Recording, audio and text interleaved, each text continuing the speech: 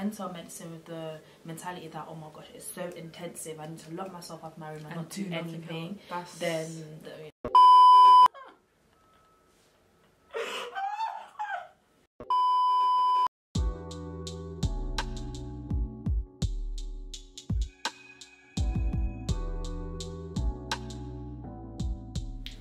Hi guys, welcome back to Journey2Med. I'm Liddy. And I'm Hazan. And in today's video we're going to be having a recap about how our first term at BARTS in London as medical students went, and we're going to be touching on different areas. So this video will cover 4 topics, including our education, our studies, our social lives, as well as YouTube. Before we get started, make sure you guys like, comment, subscribe and turn on your notification.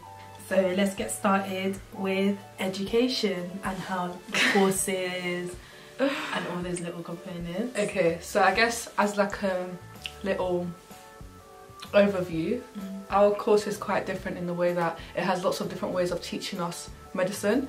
So we have lectures, we have about 10 lectures a week, and then we have PBLs, so problem-based learnings, where we learn a specific... We've presented a scenario, and then we were told to go do research on it, and then we feed back to our group. We also have anatomy practicals and physiology practicals, and that is once a week. Yeah. And we also have GP placements every other Thursday. I think that's it, right? We also have clinical skills. Oh, clinical skills. That works on our communication skills and how we're going to be interacting with patients as well. That happens once every 2 weeks, roughly. Yeah, once every 2 weeks, yeah. So that's like an overview of what our course consists of. And yeah, go on, what do you think? So I'd say that I've genuinely enjoyed studying medicine at BARTS in London just because of the variation that we have in our course. So it's not just lectures that you can doze off in, but it's more like you have a range of different things. My favourite is definitely the GP placements that we call MedSoc, which stands for Medicine and Society, and this allows us to do home visits, observe consultations, speak to patients, visit charities. It provides us the opportunity to learn medicine in a different way, and it teaches us how we're not just robots that are diagnosing members of the public, but we are humans that are interacting with people from different social backgrounds, and that's been one of the key things that I've learned doing medicine at BARTS in London. I'd say that one thing I haven't really liked would be the anatomy practicals, because I don't understand that at university we're expected to have a certain level of independence. However, with the anatomy practicals, it feels like to me we're just literally given a booklet and thrown into a room with pro sections and expected to walk around and understand what's going on, and I personally found that a bit overwhelming. I'm getting used to it a bit, but I would rather sit down with someone talks to me about the different parts of the body, and if there's a pro section there, someone talks me through the whole thing, which we do have advisors in the anatomy station, but 5 or 6 people who are walking around willing to help, but they're not restricted to you, they're available for everyone. So you can't always have an advisor there standing there teaching anatomy, and I think with anatomy I learn best verbally and someone showing me the different bones rather than just being given a body and expected to stare at it and understand it. Like Lily said, I've been really enjoying my time here, and the main reason is because of the variation in which they teach us. For example, at other universities they just have mainly lectures and stuff like that, and I realised I don't really learn from lectures, so if that was my only way of learning, then that would have been a bit difficult. But I really like the variation here. I also really like our GP placements, because before we started I thought they were just going to be boring, I guess, but we learned so much from them, and I really appreciate them, and especially the patient contacts we get. However, I actually really enjoy the anatomy sessions, and I think it's because my favourite part of medicine so far is anatomy. Sometimes it is really difficult, especially because of the short amount of time we get in the practical room, but I don't know, yeah, I really enjoy it. What don't I enjoy about the course? I think I enjoy lectures, but it's difficult. Once you don't understand something, it's difficult to keep up with the rest of the lecture, and if that topic is then built on throughout the rest of the lecture, it's really hard to keep track of what's going on. You can always go talk to the lecturers at the end to clarify something, but that's I guess one of the negatives. You can't really ask questions like you can in like a sixth form classroom or a secondary school classroom. But yeah, and that's just what makes university different. Support from older students is so good here. Like we're in a group chat where older students help us if we have questions. Yeah. I think it's made my experience here a lot better because they're always willing to help, like no matter what. And if you have a question, even if it's like you think it's silly or whatever, they don't care, they'll answer it for you. And we also have a thing called MESS, which is like a student support group, and they'll go over difficult lectures like every Tuesday, I think. So yeah, it just makes it a lot better. That's education done. That's that. So study.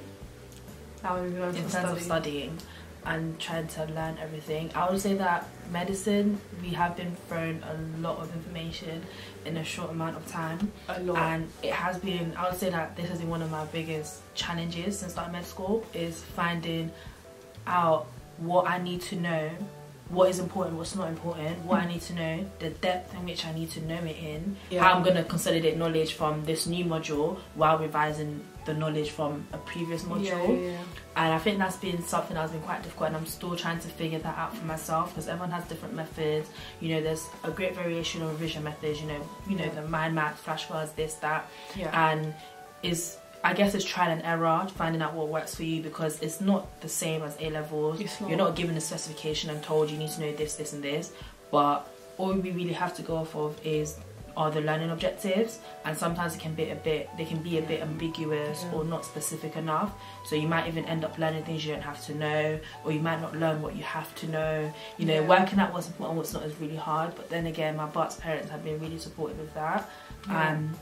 I think it's something that's going to progressively get better. I don't think anyone enters medical school and then immediately knows what works for them. Definitely, you just got to try everything. And yeah, I think it's been especially difficult because what works during A-levels like doesn't work now, simply because we haven't got the time. Like what we covered in 1 week in A-levels, we cover in one lecture here. So you can't, you just don't have the time to go over everything one by one, and that's the difficult part, I guess, because 10 lectures a week, there's a new bit of knowledge in every single lecture, and making sure you understand as much as you need to know, which we don't know what enough is, but learning as much as you need to know is really difficult. And then making sure, again, because there's 10 lectures a week, that's 40 a month. Definitely. By the end of the month, you're going to forget what you learned at the start of the month. So it's just about getting used to it, which I don't think I'm used to it yet. I'm definitely getting there. I'm better than I was before, at the start of the term. Definitely. But yeah, it's just a work in progress, really. And one other thing that's been weird is taking notes on my laptop. I always take notes, writing it down and understand it like that, but I found that in the lecture, it goes too fast for me to handwrite it, and typing is way easier, because I don't have to print anything out, because imagine how much money I'd spend a week if I printed out all my lectures. Some of our lectures are like 60, 70 slides. Yeah, that's too much. That's too much. So it's easier to type. It's weird. I'm not used to it. But some people do handwrite, don't get me wrong, but for me, I can't get down everything I want to get down if I'm like using pen and paper. I did try it, it didn't work. You guys can try it out for yourself. And like we said, there's so many people doing medicine, well, even in university, so there's going to be a specific method that works for you. And it's about trial and error. Don't be scared to try something new just because something used to work in the past, and eventually you will find something that works for you. The next part is social. In terms of social, I've really enjoyed the variation of societies available to us. Yeah, definitely. And especially doing netball has really been fun. I really like my team and my group, and the games and practice is quite consistent, which I really like as well. It's not like a society that's just then, you know, you meet like here or there. You meet up once a year. Yeah, so we have training on Thursdays, matches on Wednesdays, and it's actually something I look forward to, because I can obviously see my friends, and then we can all just play together. And because netball is a sport I really enjoy, it gives me that time to just take a step away from my studies and do something else that I enjoy. Yeah, definitely. And it's nice to try like other things. For example, I'm part of Christian Union. I've also joined ACS, and there's just so many societies you can be a part of, which I think is good, because you really need a work-life balance as a medical student.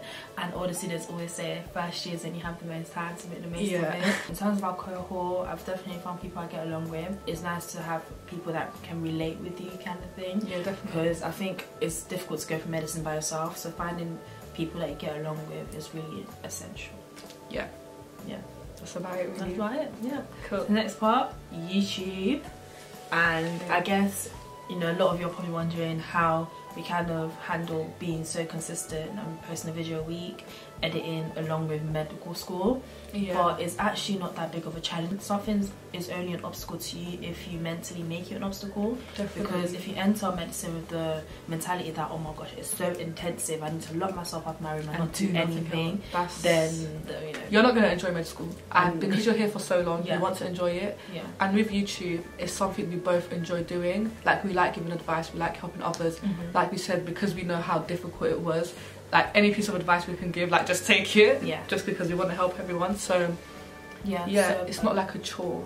It's not a chore, it's more like a hobby. And if you organise your time properly and you try your best to have that work-life balance, it's something that's definitely doable.